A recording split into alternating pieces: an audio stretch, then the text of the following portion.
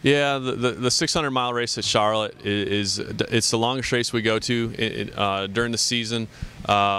Extra 40, 50 laps, something like that. So it's unique because we start off in the daytime, and typically we end up in the night. So your car is changing, and your crew chief and pit crew, they need to be making changes as night goes on, pulling spring rubbers or putting spring rubbers in, changing shock adjustments.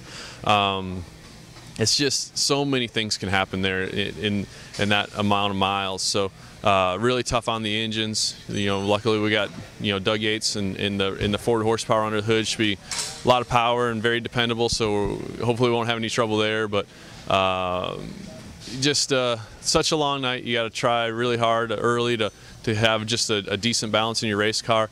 But more importantly, you need to have a great balance in your race car towards the end of the night as it turns into nighttime. So we had a test there a few weeks ago. I thought things went really well.